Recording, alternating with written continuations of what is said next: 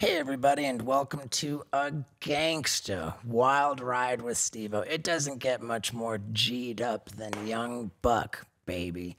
And if you're thinking, wow, this is weird, Young Buck and Steve-O, get ready to find out that we've got a history, a real one. And man, is it a hoot. Plus, for a guy who's filed for bankruptcy twice, who's been just dragged through the worst of reputational harm, who's been to prison, and just like all of this stuff, for him to sit down with me and be as candid, as humble, as honest, like, I mean, dude, really, really epic. Really, really epic, and I really respect Young Buck. Also, man, I'm a fan. Like, I'm a real fan of his rap, dude. So this one gets very, very, very gangsta. So let's get into it. Ladies and gentlemen, people of the universe, I bring to you Young Buck. Welcome to Cashville. You did? Yes. Yeah, You dude. did? So I just moved to Tennessee. Oh, yeah? Yeah. Okay. Got myself So you live down the street?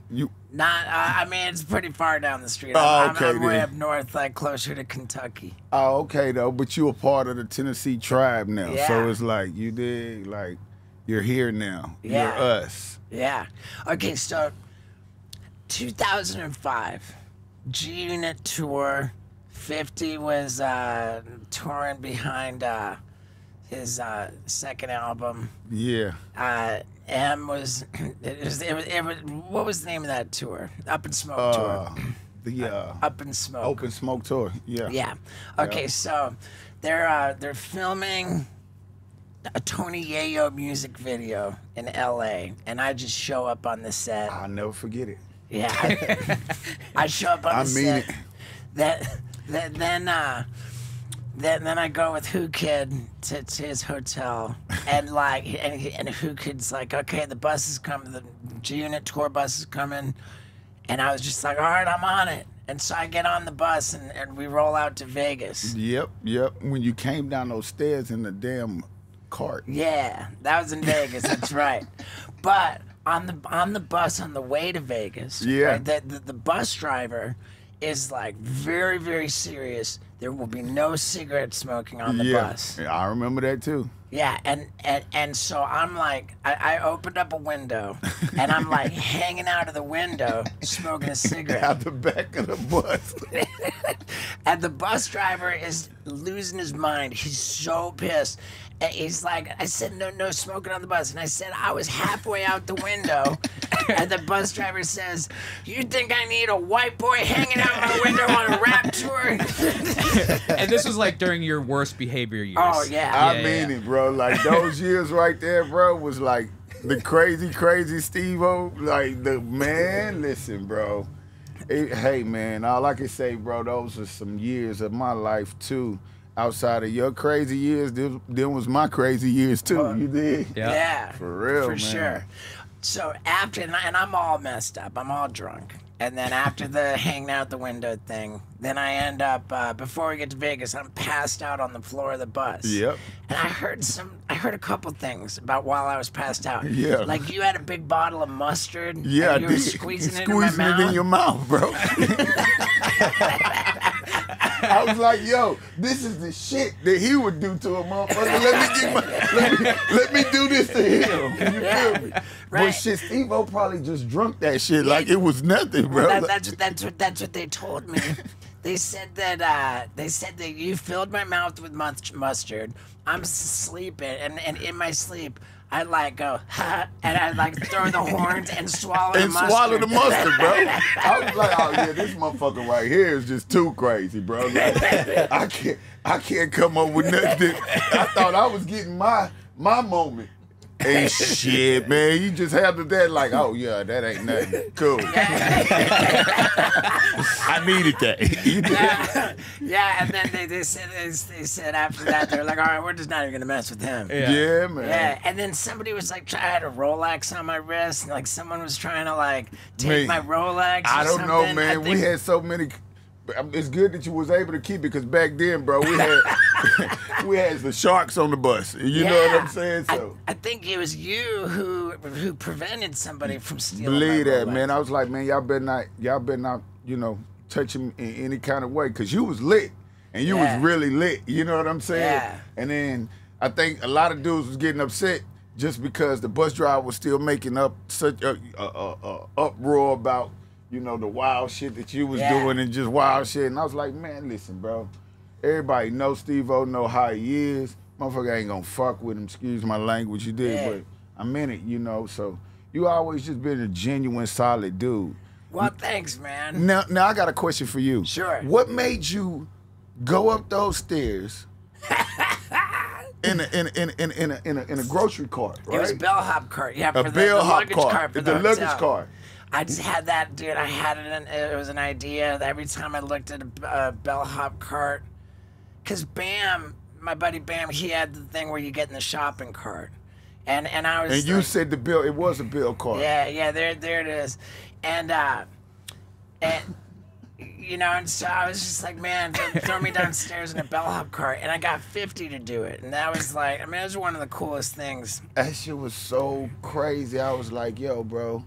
You're gonna fuck around and kill yourself, bro. Yeah, I mean, dude, that didn't really give a shit about. We did it 3 times in a row. I mean it. I was right there every time. Yeah. At this time, were you on the celebrity death pool?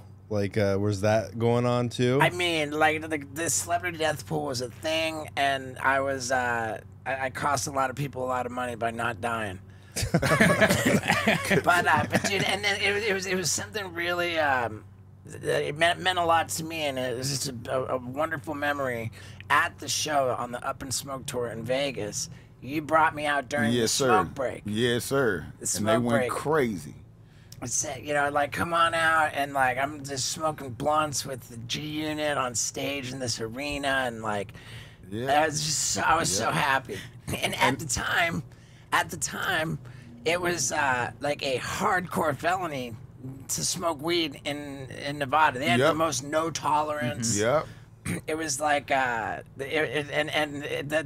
on stage is blazing. Just blazing, bro. It was like once we started, it was like everybody in the crowd, the whole arena started. You look up, it was just like a cloud of smoke, like you was just in a damn bonfire or something. You know what I'm saying? So it was one of the moments where every show that we used to do then, during the smoke break, if it was any kind of different celebrities that would come see our show or whatever, that was my moment to kind of bring them out on the stage, you know what I mean? And not every celebrity would come out and smoke. Like, I brought LeBron out in Ohio, and it wasn't like he smoked. So in Vegas, for it to be a zero tolerance state, like at that time, it was really, really, really big. And the whole time I was thinking when we was getting off the stage, man, they finna lock my ass up for this shit. You know what I'm saying? But it went by smooth. We made history. You know, I'm one that can say I've been on the stage, bro, in front of thousands of people with Steve-O smoking a damn blunt where we wasn't supposed to smoke at. You dig? Yeah. Yeah, man. Man, and dude, as a fan, man, like I loved it, man. Yeah, man. I got introduced to Who Kid in 2004. About a year before that, and like, man, I get in the studio with him. I'm like, who are we beefing with? You know, who are we beefing with? And like, they're just throwing me names, and I'm just like, oh yeah, well, that dude's that guy's I remember. Just threatening people and insulting people. He was a real G Unit soldier, bro. You did, for real, like Steve-O just took our beef in. Like, okay, bro, G Unit over here. Oh, y'all got a problem with him? Fuck you too. Was this during your rapping days? It spawned my rapping days. Okay. Oh yeah. Yeah, like I didn't know anything about it. I was just in there, and I was just like, they're like, yeah, we got a problem Yeah, we had a lot Buck, of did beef. you ever hear any of his rap albums? I Or didn't, his songs? I didn't. That's what I was about to say. Hey, bro. Dodged a bullet. I was really gonna say, yo, bro, you think you got another hot 16 in? Yeah, I need to put you on this mixtape. I think he's trying to get back in the game. Yeah, you trying to slide back in the game? Let's do it, Steve, bro. They're gonna love this album. We're gonna name it The Wild Ride. You did? Yeah. Word. Oh my God. So then, after I get it started occurring to me, a little while after that, like, Yeah. man, I have threatened and insulted some scary people, and I remember I met Dave Chappelle. I said, yo, Dave, man, I think my life might actually be in danger. You know, I got in with the G Unit and threatening all these people. Dave Chappelle said, no, man, you're Steve-O. You got diplomatic immunity. Whether I have diplomatic immunity is up for debate, but what is not up for debate is the fact that nobody is immune from developing terrible habits. I know a lot of you have terrible habits that you want to break, and let me tell you how to do that. It's called Fume. This is a diffusive device which simply flavors air, meaning there is nothing whatsoever unhealthy about it, and I love it. I'm not even trying to ditch a bad habit. I just enjoy it. I really do, and I always have it in my pocket. If you see me, ask me if it's in my pocket. If it's not, I'll shoot a shout-out video for you and your buddies. And honestly, I've done that for everybody who's asked me, even though it was in my pocket, because I love it. And I love you. I want you to be a happy, healthier version of yourself by dropping the bad habit, replacing it with the good habit. So if it's time, then let's do this. You go to tryfume.com. That's tryfum.com/Steve-O for 10% off your journey pack. And it's called the journey pack because this is your journey to a healthier, happier you. Plus, if you do it now, they've got this buy one, get one core deal. The core is the thing in the middle, which flavors the air. My favorite flavor is mint crisp. And the good news is, if I want to buy one, I get one free. Tryfume.com/Steve-O and use the promo code Steve-O to get 10% off your journey pack. Now, let's get back to it. You do. That's crazy. And I think it's kind of true because, there's no street cred in beefing with me. I don't Yeah, think. no, not at all. It's just like why would you? Because obviously, you know, you've entertained people in your wild and crazy ass ways. So it was just like, I don't think a lot of individuals at that time, even though we may have real problems with them, would looked at it as if, oh, he's a G Unit soldier. We're gonna get him when we see him, type shit, you know.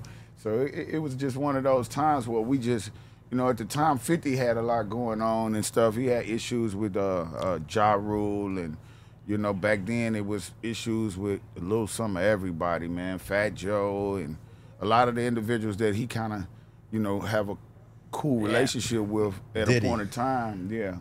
Now, was there actually personal reasons why all that beef with Ja or Fat Joe was happening, or is it really just to is it just to I want beef just to get more notoriety, or No, it was real life. I definitely know the issues that we were going through at the time. None of it was made up for it was the TV. Irv Gotti. Yeah, he had a lot of things that basically a lot of issues that before I even became a part of G Unit was already there, as far as the Ja Rule situation, and a few of them I had already been there, but a lot of those issues was just, you know, one thing 50 used to always say, which is true, is, you know, the rap game is kind of like boxing. Everybody's fighting to be number one. So if you you know, said something out of the way or did anything that he kind of felt like was disrespectful, then you know we made it more disrespectful. You know, you get disrespectful, we get disrespectful.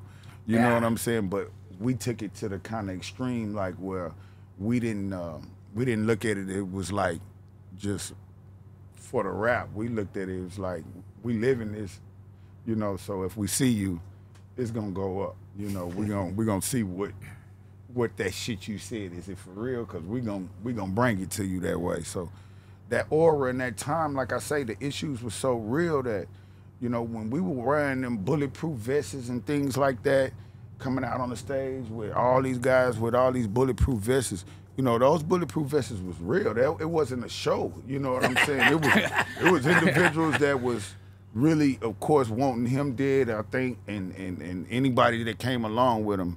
And we lost a few soldiers along the way that was a part of G Unit in regards to things being so real, you know what I'm saying, that end up losing their lives and things like that. So it definitely wasn't a made up situation.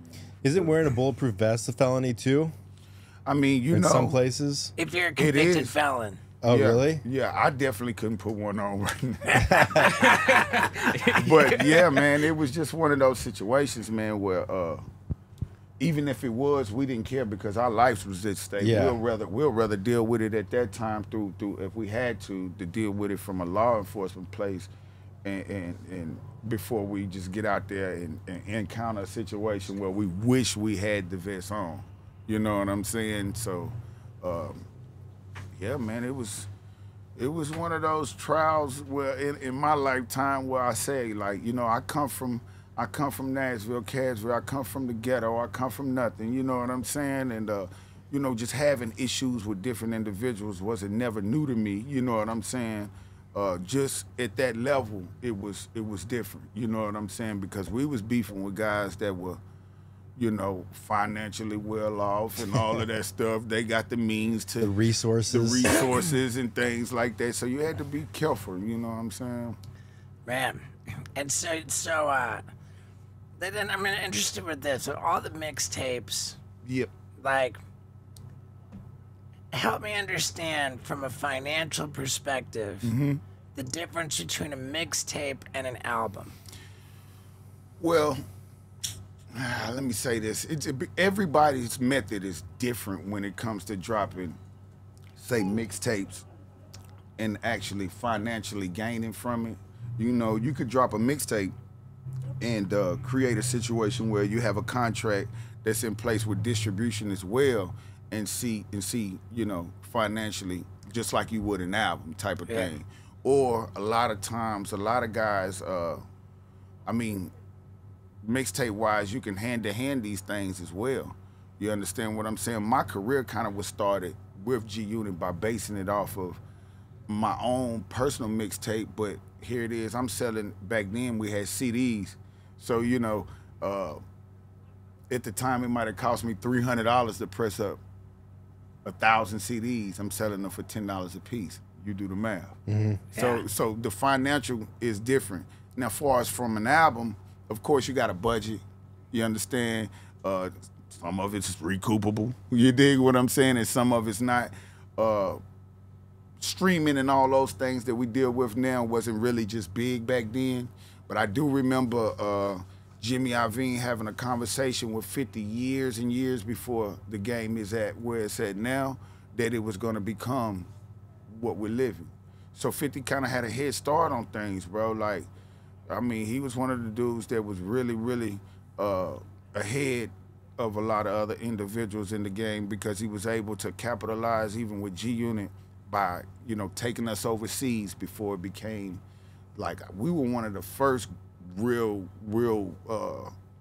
rap groups that really internationally toured and you know, he would keep us over there as well. And now you look around, you see a lot of artists and stuff, you know, traveling the world. But at those times, the music would drop in the United States, but by the time we would go overseas, it would be brand new. So it was like, okay, here it is, we touring over here, and then we'll go overseas and tour there. But the music was just now coming out. Now you put it out, it hits the world immediately, you know, with the streams and the whole internet thing, and you know, that's one of the things. But financially gaining it, it's just different ways, right? That because some individuals in the rap game, they can possibly make more off a mixtape than they would an album. Now you don't know the difference. You know what I'm saying? With all of the streaming, because a lot of artists now are just paid out through streaming. Right. You know, or you know, a lot of hard copies is not. It's not really there. Of course, you can get your iTunes sales and things like that, but a lot of people are just streaming records, and I don't think it's really fair numbers that artists get from the streaming platforms at all. What did Snoop Dogg just came out and said he had 1 billion streams and he only made 45,000. Exactly. Which is crazy. Which is crazy, and I think you know, artists in all genres of music should team together and fight that. You know what I'm saying? Because it's our art. You know, and I think we should be compensated way more than, like you said, 1 billion streams, $45,000. It was a point in time where you sell 1 million records and you see $1 million. It was that 4 cents 1,000 downloads. Yeah, it just depends on the percentage that you had involved in your situation. But now it's just a lot of artists are making the money, I think, from touring, of course, and merch and things like that. Like, welcome to Cash. You know what? Make sure y'all click my link and grab you some merch. You know, the Cashville gear. You dig? But yeah, you're exactly right, bro. When you guys are touring around like throughout Europe, do you guys hire a professional blunt roller to go with you guys? Or you guys am the professional blunt roller. You do your own? You dig? But I did have my guy. Shout out to Dwight. You know what I'm saying? But yeah, I kept one of my guys with me that, you know what I'm saying, that would always keep it together. But I still feel like I'm the tightest. You dig? Yeah. Do you pay him per blunt or just Definitely not per blunt, because if that was the case, I would have been fucking broke. You dig? But I made sure that he was well taken care of, though. Cool. You know what I'm saying? It was like, if I make money, they make money. My circle was, in a sense, it was one of those good and bad things, because it got to a point where I slowed down from making money, and then the circle started not making money and resorting back to doing crazy shit. And some of my circle is not here now too. You dig? So yeah. It was, like I say, man, it was the biggest experience for me, because truthfully, I had already established myself as a known artist before I became a part of G Unit. You know, and then it started out with me just rocking through my Cash Money days. I had and still do got a real close friend that kind of, you know, brought me around those guys at a very young age. So honestly, I thought my career would have happened through Cash Money, and it didn't. And ended up, you know, meeting 50, and 50 gave me that opportunity to become what I became to the world, and I'm forever grateful for that. Now, Cash Money was with Baby and Lil Wayne, correct? Baby and Lil Wayne, yep. I came up with Lil Wayne, Juvenile, Turk, you know what I'm saying? Baby was like, always like a father figure to us all, and even now I still look at him as the big dog, you know what I'm saying? Because he gave me a lot of opportunity and a lot of game since I was a youngster, just by being amongst them. And now, were you touring with Cash Money? Let me tell you what happens when you're on tour. You cover a lot of ground, and you put in a lot of work. And the best way to know how much ground you covered and how much work you put in is to wear a Whoop band, the most sophisticated fitness tracking device known to man. It tells me everything about the calories I'm burning, how I'm burning them. Like when I ride a bicycle, it knows.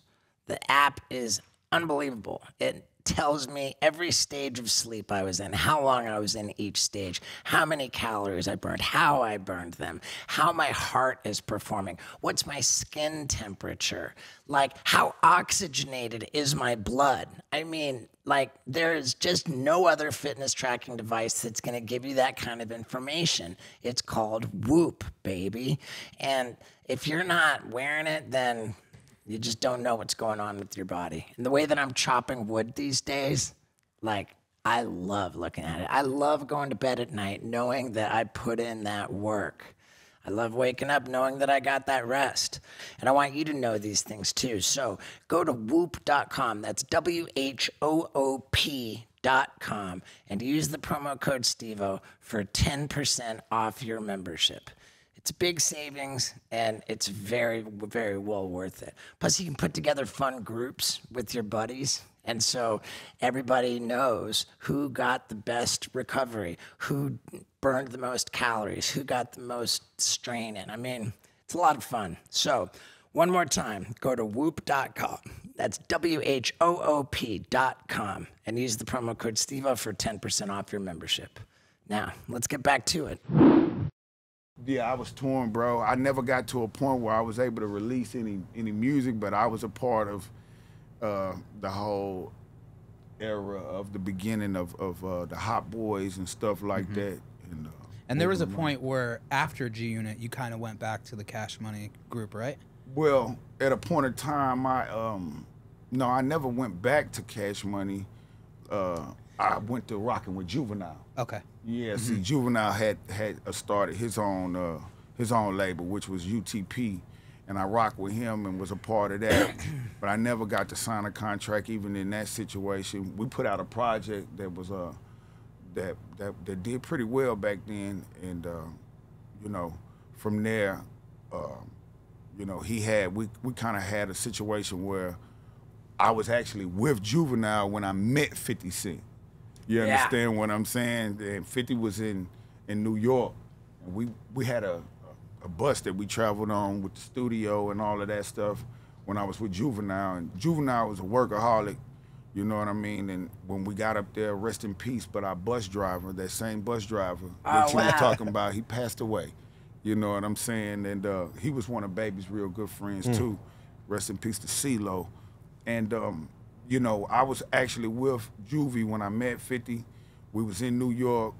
Our bus driver had connections with an individual that by the name of Sha Money that rocked with 50. And 50 was big on the mixtape scene and stuff like that. He came by the bus. They were actually doing a record. I was in the front playing records for Banks and Yayo. And that was the Bloodhound. The Bloodhound was the first record that actually introduced me to G Unit, and actually that was a record that I had already for myself. The world doesn't know this, so y'all getting exclusive on the Wild Ride. But yeah, that Bloodhound record was actually my record. Right, and it's a banger. I was playing that record in the front of the bus, and I think it caught 50's attention. He was like, well, his Banks heard it, and then he brought it back. Banks took it back to 50, and he was like, yo. And then 50 heard the record, and he really didn't give me a reaction like he was going to take the record and put it on his album. He was kind of like, yeah, that's it. And after my separation came with Juvenile is when Sha Money reached out and was like, yo, bro, what you doing? I'm like, man, I'm just here right now, man. He was like, well, look, 50 wants this record on this. I'm like, what? So I never had been, you know, officially ever paid for a record like that. And he actually lined me up, paid me good. He got the record and kept my second verse, and he put his 2 verses onto the record, and that started it. You know, once they seen I was a free agent, offered me a contract, and hey man, I took it and never looked back. You know. When somebody like 50 offers to buy your album or you know, buy that song, are you like, fuck yeah, and in the back of your head you're like, okay dude, how do I protect myself? Or are you just like, get this shit out there? I was a little bit of all of the above. Well, at the point, you had never sold any music. I have never sold any music, so I didn't really know how it worked. So and see, that's a lot of things that I've experienced, you know, even now going through, was based off of me just not knowing and making those decisions for myself. And at those times, I didn't have a lot of individuals around me that were actually in the game that could even give me the knowledge. So I had to get out here and take the bumps and bruises for myself from making mistakes, from signing this or not asking about this. And in the long run, it started to affect me because of the moves and the decisions that I made, you know, in the beginning. But I was excited from the beginning of, you know, he wants my record, you know what I'm saying? And then it's like, he's with M and Dre, and then what really done it was when they was like, yo, M is crazy about the record. I'm like, what? M knows me? Like what? Like him? Yeah, he mixed the record. Sha Money was like, yeah, he's mixing. Eminem actually mixed Bloodhound. So I really was through the roof then. I'm like, you know, Jesus Christ. And I remember going to Juvenile's manager at the time, and his name is Ron Bird, and reaching out to him like, yo, I need help, bro. I don't really know what to do. So he acted as a manager, and he became my manager, Juvenile's manager. At that time, he became, you know, who I looked to actually help me with this contract and everything like that. But it didn't go through with me being able to keep Ron. We remain great friends even now, but it didn't go through that way, being that you know, 50 had like an umbrella kind of set up already of the individuals within the company, and then it was more one of those things where it was like you can come in up under this umbrella, or we're not really accepting the outside type of thing. So you had to be with Sha Money. Yeah, I had to make Sha Money, but basically Sha Money was the manager of all of us at that time, like me, Banks, Yayo, for sure. You know what I'm saying? He never managed Game, but yeah, I came in under the umbrella. They had the manager, the lawyers already there, and everything in place. So it was like I had to have that rough conversation with Ron, like, yo, you know, I'm gonna take this chance and this risk on my own. And I didn't have a blanket or nobody of knowledge of that. I just went straight in up under that umbrella, and then the umbrella goes away. You're supposed to get out from under the umbrella, and that's where the problems came. That's when the problems came. You know, like I say, man, me and I've went through all those phases where I've went back and forth with 50 and things like that about things that I felt he done to me or could have helped do for me. All of those things.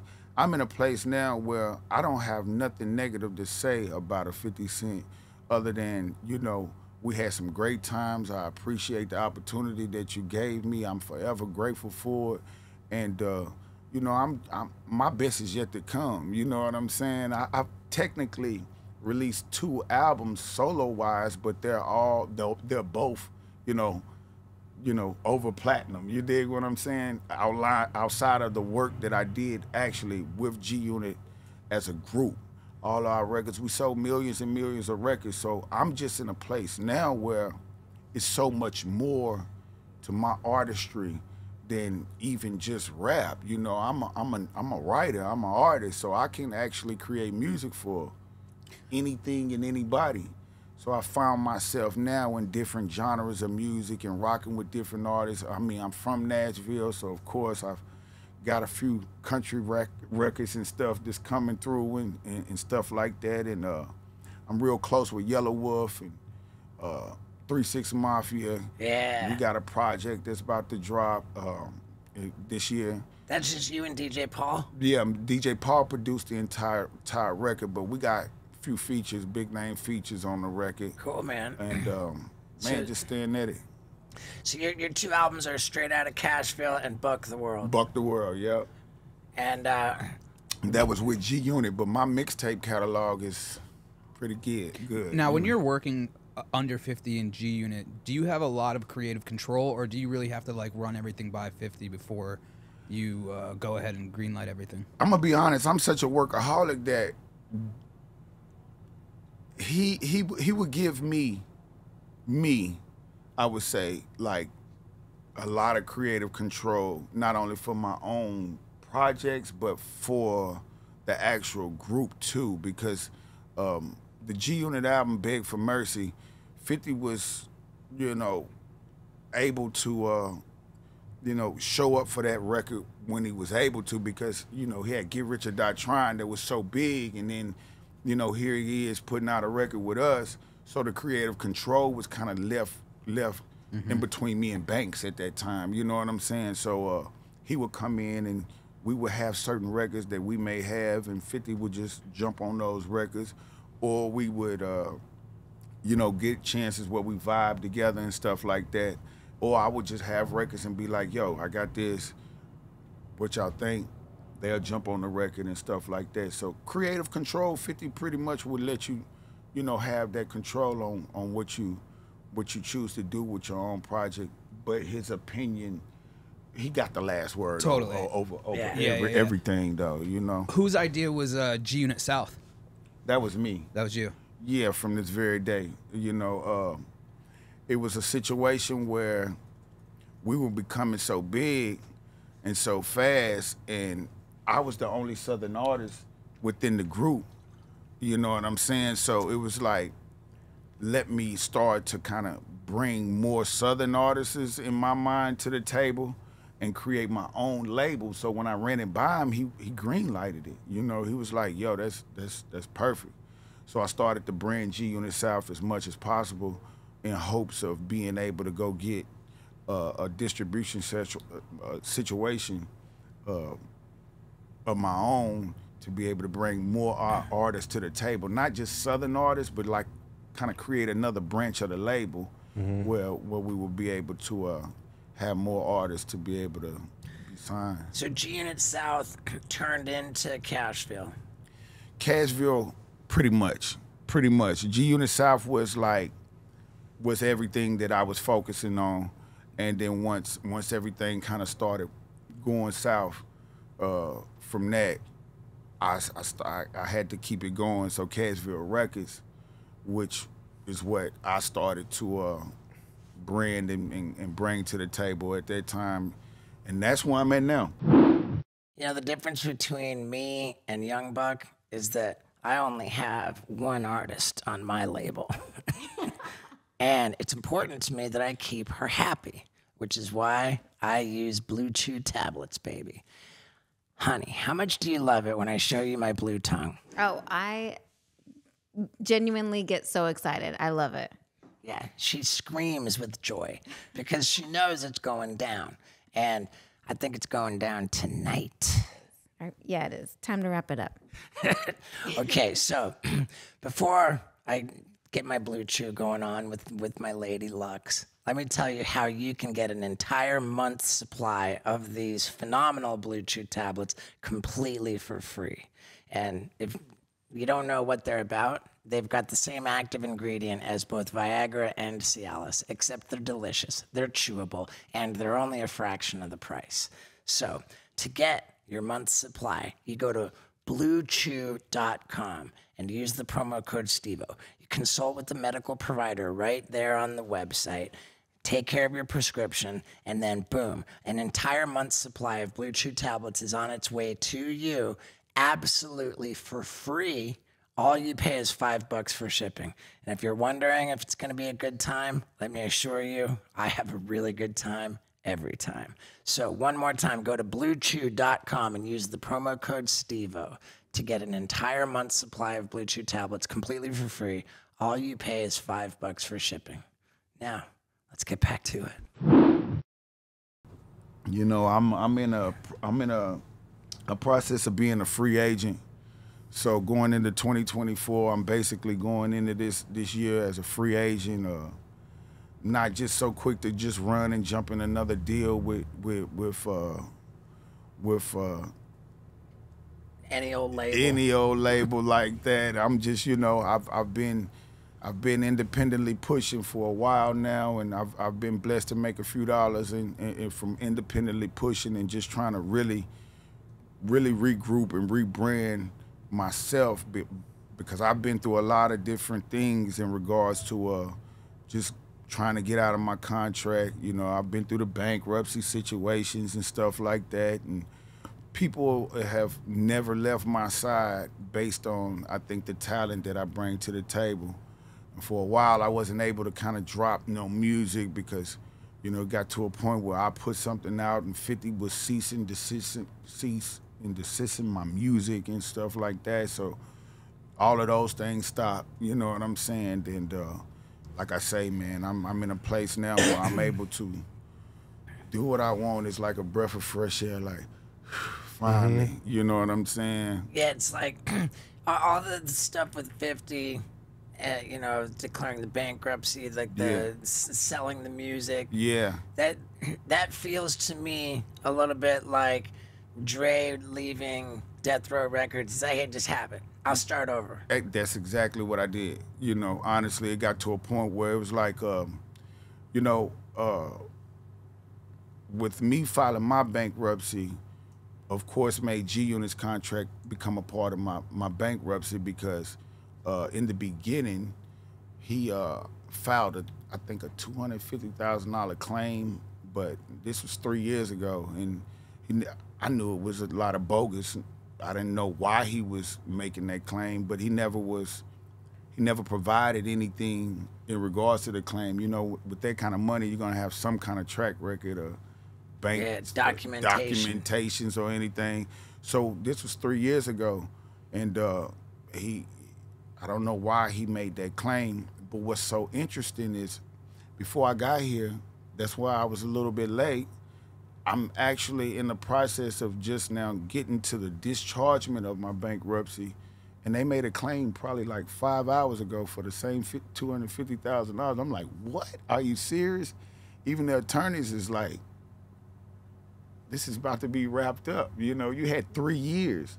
You passed over 2 or 3 deadlines. Y'all haven't said nothing. So I think a lot of it is just, I don't know what I did to do to make him actually want to see me not feed my children and stuff like that. I never had. I just don't know what 50's his own you know, person and stuff like that. But I would never wish death or want to not see him be able to feed his family. And yeah, we had our misunderstandings. I don't even call them beefs and stuff like that. But yeah, we had our misunderstandings. But to do some of the things that he's done in an attempt to try to discredit my name, discredit me as a person, to damage my character out here, and you know, put out all this false narratives of different things in regards to certain craziness that I've went through. It's just like, you rich, my man. You still doing your thing. I love your TV show Power. You know what I mean? Why are you doing this to me? You know what I mean? Like, bro, we was once brothers. You know, I've always looked at you as big bro. You know what I'm saying? Yes, I made mistakes too, but I've never did anything to try to take food out of your mouth or stop you from eating. So it's just like, see how aggressive he is towards me. It makes me feel like, damn, is you trying to gyro me too? You think, like, is it true that the 50s stepped up and paid your taxes? Like, in my first, this is my second time having to go through this, but in the first time I dealt with it, he did help me. He didn't actually, 50 never paid nothing that I didn't have to pay back. So even though he might have, yeah, he did help, I still had to give him that money back. So what he did do, I didn't have, and when I did start to have, he made sure he got his back. So but that's still helpful. That's still like very helpful, because if it wasn't for him, I wouldn't have known what to do. Right. You know, like I said, I didn't have a lot of knowledge of this shit. So once I made a few dollars, my first time having to deal with bankruptcy was like, okay, I mean, I'm a full-fledged celebrity. My mother still lived down the street in the projects. She's got to a point where she didn't want to leave, but now you got the whole neighborhood dropping music off on the porch and stuff like that. I'm all over TV. So once I made a few dollars, bro, my living circumstances was so crazy. And of course, I might have added on a little bit more extra, but the first thing I did was, you know, bought my mom's a house, bought myself a house, and I bought everything I was supposed to and I shouldn't bought. You dig? Yeah. So here it is, come the end of the year, I'm damn near broke and relying on other money coming in to get me back together. And then all of a sudden they hit me with this tax thing that was like, what is this? Right. So I didn't have knowledge of even what. It's the first time I ever filed taxes in my life, and even then I didn't file them myself. You know what I'm saying? Right. It was his business accountant. It was a conflict of interest in the beginning. My business accountant was his business accountant. Right. That umbrella. That umbrella that I walked into started to be realizing that it was a different problem. my lawyer at the time was hired through his lawyer. Right. You understand? So all of us, you know what I mean? So a lot of those things that it wasn't like nobody sitting down and telling me, you know, what was going on. Of course, you know, I did make the decisions, but, you know, I looked at it as if like, this is my opportunity of a lifetime, and I know what I could do and would do and did do with the opportunity, you know. So that was more my focus more than the business. Now, looking back on things, if I was to do anything over, it was I would have had more knowledge and took more time in starting to learn the business like I've had no choice to now. I mean, you were still pretty young during the whole G Unit days, right? Like early 20? Early 20s. Yeah. Early 20s. I came into G Unit in 2002, 2003. I'm 42 now, so y'all can do the math out there right now. So out of all the beef that you inherited, would you say like the IRS are the biggest gangsters of them all? I will say they ain't to be fucked with. You know, and you know, like I say, man, my experiences just going through stuff like that. I've you know how your mom says this old saying, a hard head make a soft ass, you know.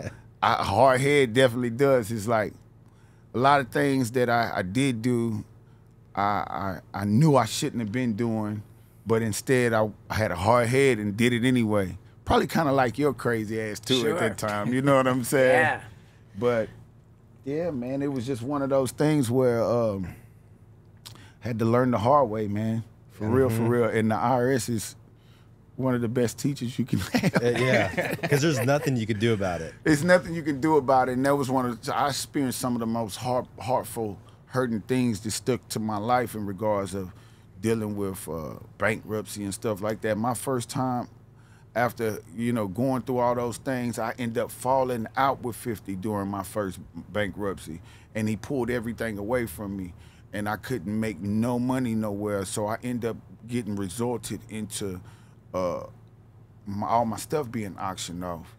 So I woke up one morning and I'm in this mansion and living my life, and then I got the IRS at my door, the raid with and they're coming in and taking all my kids' stuff and so all crazy. Of those different things. And in that process, I had a tour manager at the time had left a weapon in my home.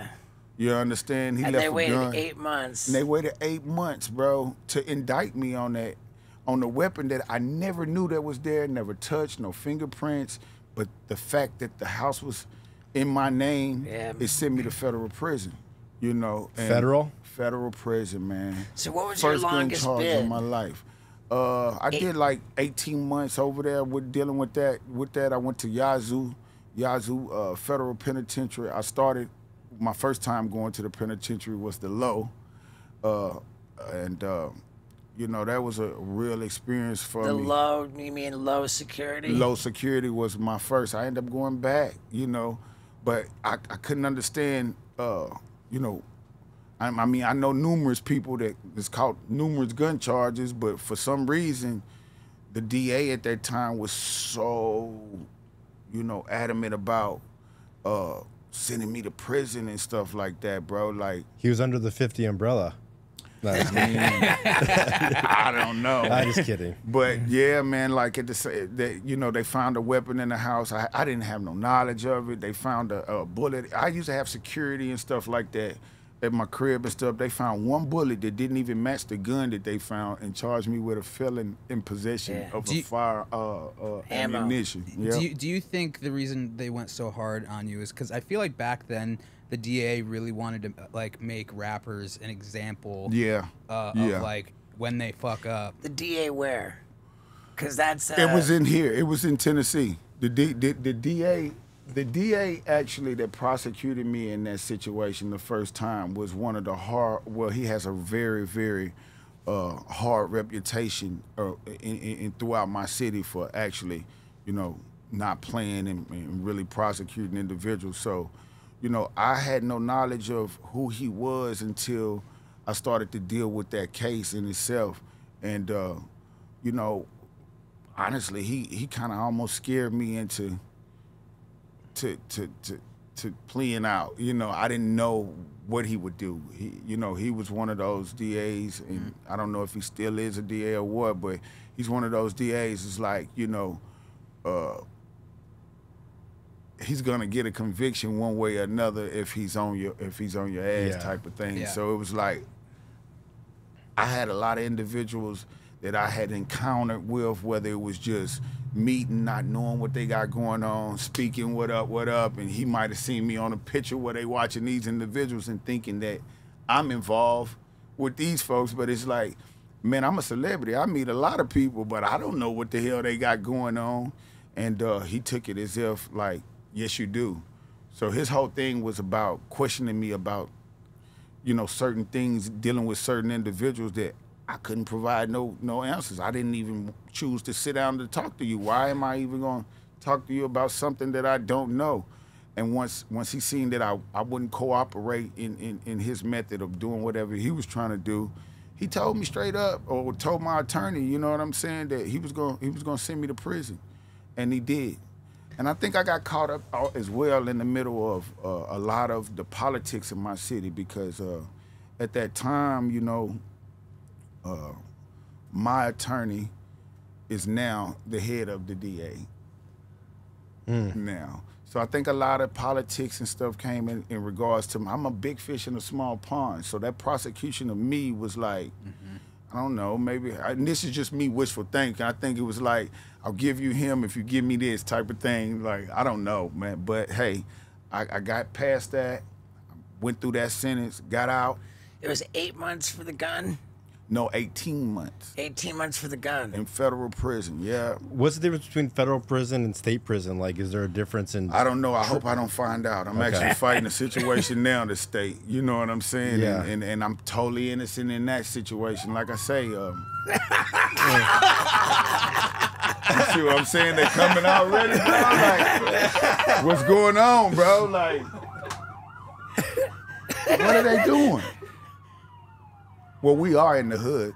Yeah. But see, ain't that crazy though for me to say that and then weird? But no, honestly, like He's like, you guys run a wire? Yeah.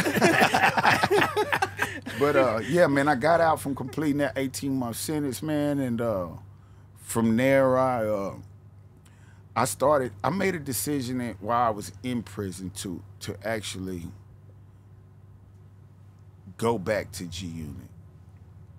In my mind, I felt like, because I was away from G Unit when I went to prison at that time. Like I say, that played a part of me going to prison, because 50 pulled out, I didn't have nothing. You know what I'm saying? So it was one of those things that once I was in prison, and it's not like I went to prison and was in no PC, protective custody, or none of that. I'm actually walking the yard with, you guys that got 15, 20 years, been there 20, 30 years, and all of this, everything that comes along with prison, I experienced it. I didn't experience it from an end of, being placed. Celebrity. Yeah, I'm a celebrity, and individuals saying, yo, can you sign this for my kids? You know what I'm saying? Stuff like that. So my prison experience was real. I had a chance to meet a lot of great dudes that was from all over the world, and that's one of the biggest differences I would say within the state and the federal, is that, you meet all these different people from everywhere, and the state is kind of mostly locally wherever you're from, and they'll move you around wherever. You might be in Mississippi for a year, California the next year, it just depends, you know what I'm saying, exactly, how they choose to move you around. And did that time, got out, and in my mind, I always wanted to, finish what I started, man, with G Unit. I didn't see myself not being a part of G Unit. I didn't want things to be the way it is now. You know what I'm saying? And even in prison, my whole thing was like, bro, whatever I need to do to fix this, bro, to get back with my brothers, bro, I'm gonna do it. And shout out to Coach PR and Who Kid, man. They started really pushing for the G Unit reunion. And I was out, and they made it happen, bro. Both of them dudes, man. I love them dudes, man. They made it happen. They pressed the issue enough with 50, I think, in regards to, you know, paying it attention, and he started to pay it attention. And I found myself back in New York on the Summer Jam stage. I forget what year that was. I think it was 2016. Yep. And when the reunion happened, did you have any expectations like, oh man, this is gonna be like, this is gonna explode just like it did in the early 2000s? This is a fresh start. I did, and to this very day, it still could. You know, we're a loved group around the world. You know what I'm saying? And what we've done and created with hip hop will last forever. Mm-hmm. So, my expectations was basically picking up where it left off at, because even though, you know, things were, you got a lot of different artists that were starting to, you know, blow. We are what we are now, legends. We've already stamped ourselves as legends in the game. So it was like that acceptance from the world of wanting to see us together is even still there to this very day. For sure. And that was like the beginning of getting everything right in my mind. It's like, yeah, so the bond started to become a little bit stronger and stuff like that. You know what I'm saying? Like, because we've been through this and been through that. So we started working, man. We released 2 projects. I think The Beauty of Independence is one that we released once we reunited, and it was another project. I can't think. That was a of the mixtape? name. Yeah. Well, he actually sold those tapes, so I can't really call them mixtapes. Okay. I got to call them EPs. All right. Because they were two EPs that we dropped. And, you know, everything was rocking, man, and moving. And wasn't it that you guys got back together for the Summer Jam, put out the EPs, mm-hmm. and then there was like an interview that you said that you didn't get any royalty checks, and then that just blew everything up? It blew everything up. That's why I'm in this. That's why we're here. That's the real reason. Yeah. It was never over this false stuff that they put out with the trans and all of this crazy stuff that this dude sits around and does. But it was based on the fact of me doing that interview and speaking on the fact of saying I've never received a royalty check. But it wasn't a lie. It wasn't a lie. I didn't know I was doing the wrong thing by expressing that. You know what I'm saying? I was actually giving it and saying that based on to kind of like let the world know, like, look at all I got. And I ain't never seen a royalty check. Yeah. So I wasn't saying like 50 wasn't paying us or allowing us to get money. I was just being truthful, like, I ain't never received a royalty check. Well, that was a lyric on Get Rich or Die Trying. Yeah. So it's one of those things, though, where, you know, at that time, we were just now getting back, and I'll never forget Sha Money reaching out to me and was like, yo, 50's really tripping over that, man. And I'm like, damn, bro, what I need to do? Like, I didn't mean it that way. And he was like, yo, bro, I'm going to try to talk to him. And, you know, I started to reach out to him, and was Sha Money still with 50 then? Yep. Sha was still with 50. You know, Sha was having his issues. I think him and 50 wasn't on the same page as they was. They were having their own personal issues, which I couldn't speak on because, truthfully, I don't know exactly what their issues was, but they wasn't on the same page. And 50 kind of left me, like kind of pushed me and Sha to the side, so we kind of was rocking together in regards to anything, especially involved. I was on my second project, coming out of my second project at that time when all of this started to happen. And Sha Money came running in and said, yo, like, Buck cleared $10 million from G-Unit royalties. Exactly. And then that sparked everything because Sha Money tried to throw this. At the time, he put the number out there like Buck's made over $10 million in his career. And I'm like, I made some millions, but not that. You know what I'm saying? So it was kind of like, he was just, I think overall, man, and shout out to Shy Money, man, he was just trying to keep us together, bro. Yeah. You know, and now, do you know if Banks and Yayo were having the same issues as you, like not getting any royalties? If they were, I don't know their business, but if they were, they've never spoken out or spoken on anything. You know what I'm saying? I don't really know the relationship that they have. I mean, certainly 50 has stated that every member of the G Unit cleared 10 million. Yeah, that's not true. Do you still have relationships with Banks and Yayo? I have no problem with neither one of them. I haven't spoken to them in years. You know, I don't know why. I've reached out to Banks, you know, because I don't even know his situation with G Unit like that. I know he's been releasing some pretty dope projects and stuff like that on his own, and I've reached out, but you know, don't nobody reach back. You dig? I've reached out.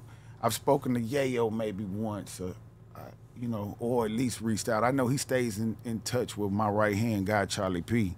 And they may speak here and there, but you know, everybody has a different kind of loyalty in this, you know, and his loyalty to 50 is a little deeper than what mine was. I think in a sense they growed up together. Mm-hmm. All of them did, you know, except for me. I'm almost like the outcast of the group that came in, but also one of the most talented in the group as well. I will stand on that, and I've done a lot in regards of creating the music and making the music for us as a group. And, you know, it shows, you know, my absence. I can say for a fact that out of G-Unit shit, that your verses are my favorite. And I appreciate that, man, for real, man. Yeah. I hear that a lot, though, and it's a good feeling. But I've always been a fan of Banks, Yayo, and 50, and even the game. You know what I'm saying? To this very day, I ain't got no ill will with nobody, man. I'm out here trying to, you know, keep giving the world good music, feed my family, and move forward with life in itself. You know, I'm not in a place of going back and forth. I've always been a real life individual, so I'm gonna stay that way.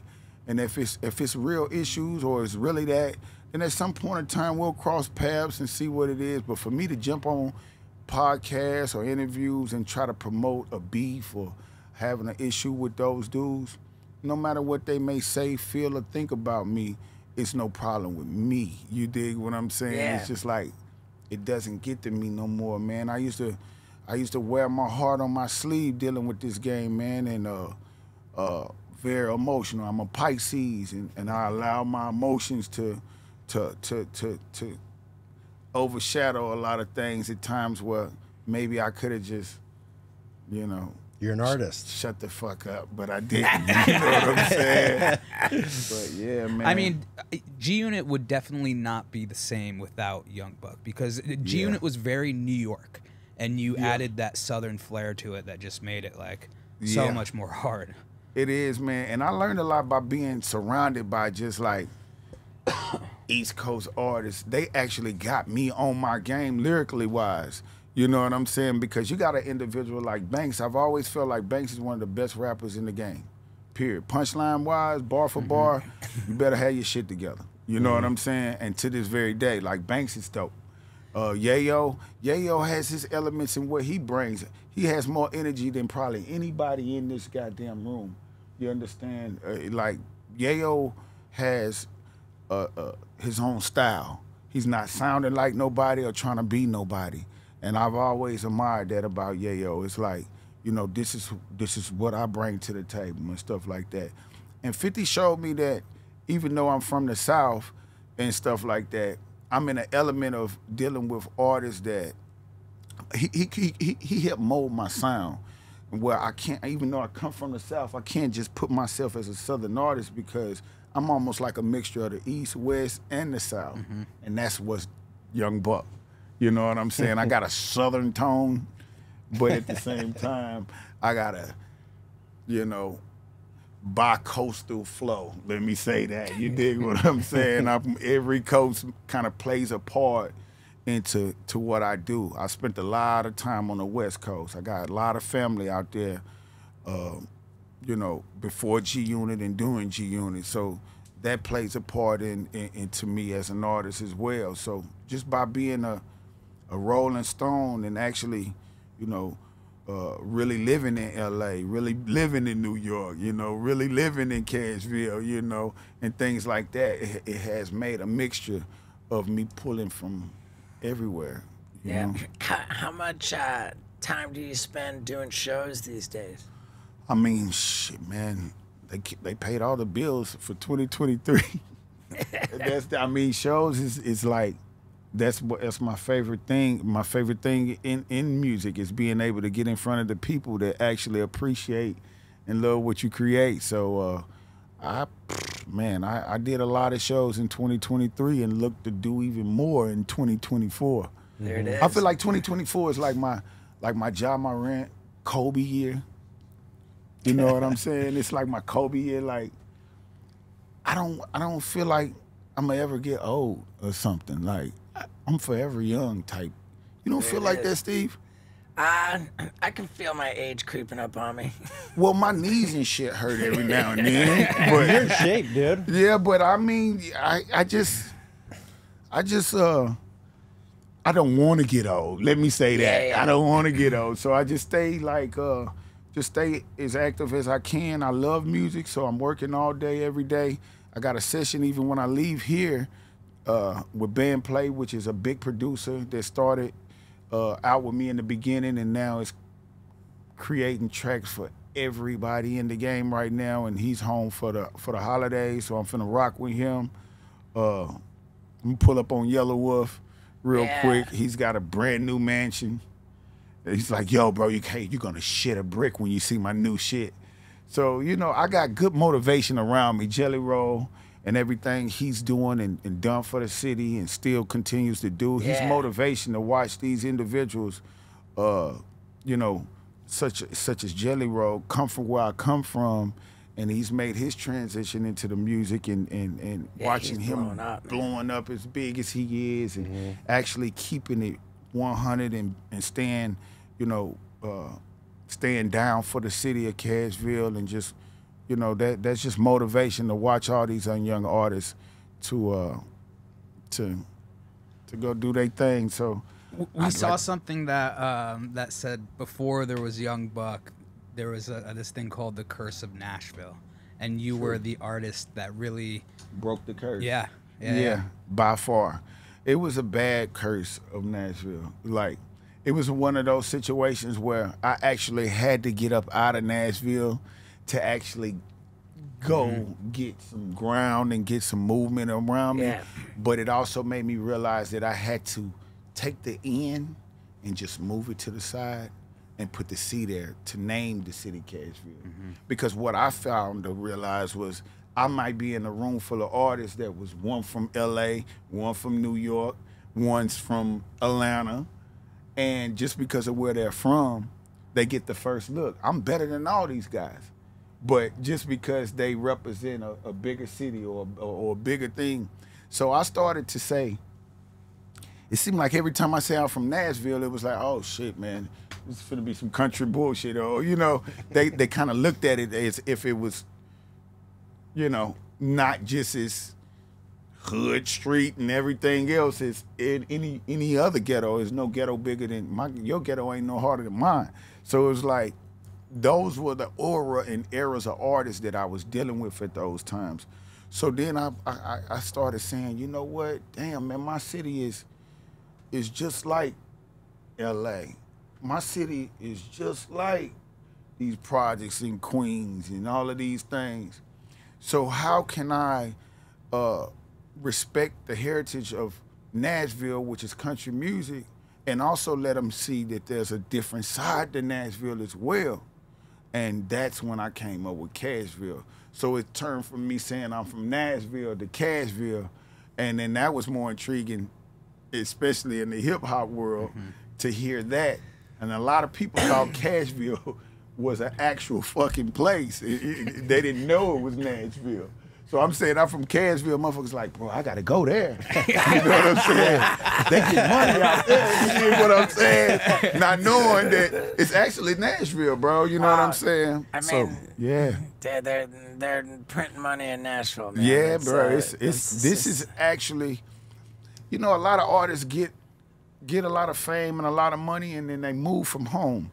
I've watched a lot of artists. Boosie says, I think on an interview I seen him, he was like, you know, you get a lot of artists get, you know, this money and fame, and they never leave their home, and then that's when tragedy or things like that starts to happen. And a lot of times it does.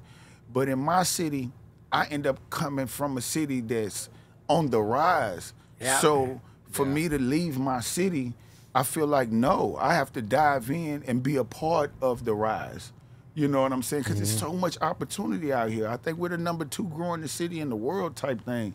You know, you look up and it's so many people here. Like it's crazy. Like everybody's running to Nashville to live and stuff like that. Miami #1, Nashville #2. Yeah, man. Miami? Huh? Florida, somewhere in Florida. I thought Austin was number. I think Austin. Yeah. Nashville. It's crazy, bro. Like out here, man. Everywhere you look, if we walk outside now, and I don't know if y'all notice, but if you look up in the air and turn in a 360, you'll see cranes in every motion that you go. So the skyline that we look at here in Nashville, I remember it was this big. Now it's becoming this big, on the way to becoming this big. Yeah. So I want to actually, you know, I've learned business a lot more than then, so I'm in the process of trying to open up a few different businesses and things like that around here, just to not only honor my career and what I've done for my city, but to let, you know, out-of-towners and stuff like that get an experience of Buck, you dig? So my thing is trying to open up I want to do a bar, pretty dope bar, something like that. I mean, we got a lot of country music artists that has bars and stuff downtown on Broadway, but there's no let me say this, there's no bar pretty much in Broadway. Well, they do have a few of them. I don't want to take away from the city, but where there's like either it's country music or it's hip hop. I want to kind of create a spot where it's a little like a mesh of everything. You know what I'm saying? We're going to play some rock, we're going to play some pop, we're going to play some rap, we're going to you know, and that's what I feel like our city is in need of in the Broadway area. Because if you go down there, you'll see Jason Aldean's. Shout out to him. Shout out to my guy Kid Rock. Me and Kid Rock hang out. He's a good dude. Well, that's a wild boy, y'all. So shout out to Kid Rock, bro. He showed a lot of love to me and stuff like that, and he's got a dope bar and stuff like that downtown as well. But I just like I say, I love seeing everybody together. So I want to just kind of have a spot where it's just a mesh of everything, and everybody has an experience of Cadsville as a whole, versus then separating it where, oh, just because it's country music, you got to listen to it here, or they only do country music. I just want to do everything. We play everything. We all come together and just party, because this is a fucking city that don't sleep pretty much. Hell yeah. Yeah. And with touring, like what's your hub for people to get in on all your shit? Oh man, of course you can follow me on all the social media networks. My Instagram page is Buckshots with a Z. My Twitter is Young Buck.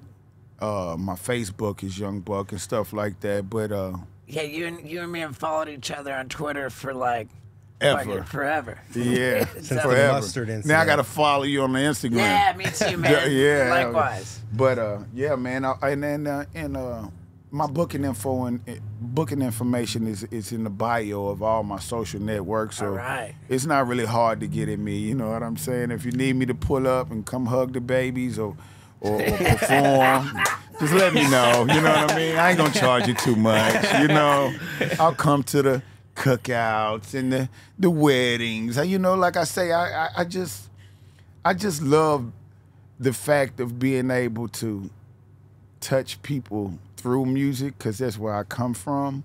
But one of my biggest focus this year is to do as many films as possible. I really want to get off into the acting world.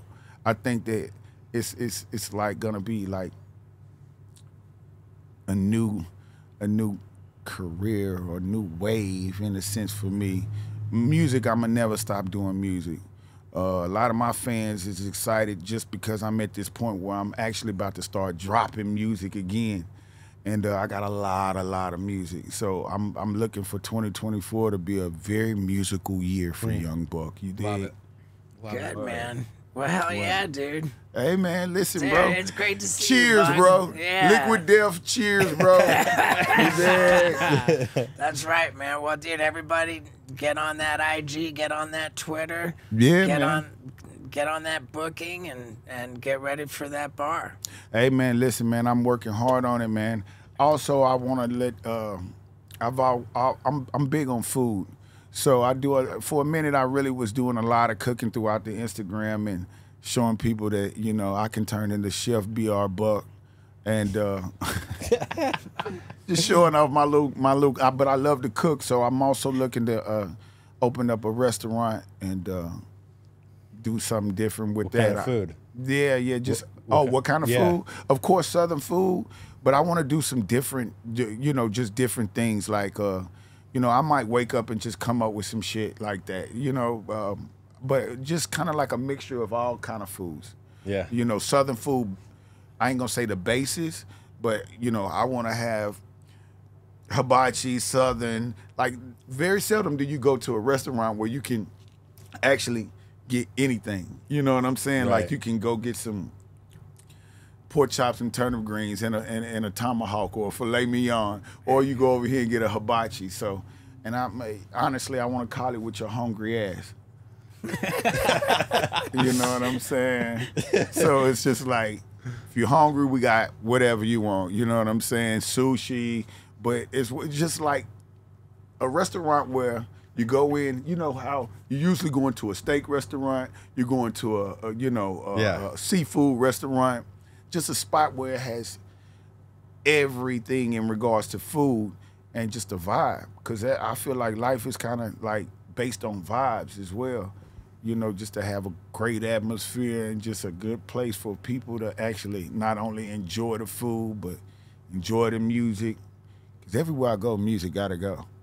So it's just one of those things where business-wise, when I'm thinking of business, I'm almost kind of adding the music into whatever I choose to do. Yeah, I think the restaurant and the bar could probably be the same thing. It'd be the same thing, you dig? Or at least we can have some of the same crazy-ass foods and shit I be coming up with, at least in the bar. You know, who knows, man, what the future holds, but I do know 2024 is my Kobe year. You know, so get used to me. Again, you did. Word. Hell yeah, man! Thank you, Buck. I appreciate you, bro. Yeah, again, likewise, bro. man. Yeah, nice to meet you. There you have it, folks. This was the first podcast of the new year, and I want to wish everybody all of the good fortune and happiness in this new year, and I want you to wish that to Young Buck. If you can give him some love, my beautiful street team, that'll mean a lot. We should try to send this episode, maybe even in advance, to some hip-hop music outlets. Try and get this episode some extra love because, man, it was killer. Buck was just a humble, just great dude. And, you know, not a lot of people go through tough times like that and come out as, you know, like that. I mean, dude, I loved it. I love you too. Thank you for sticking around to the very end, and best wishes and lots of love in the new year. Yeah, dude.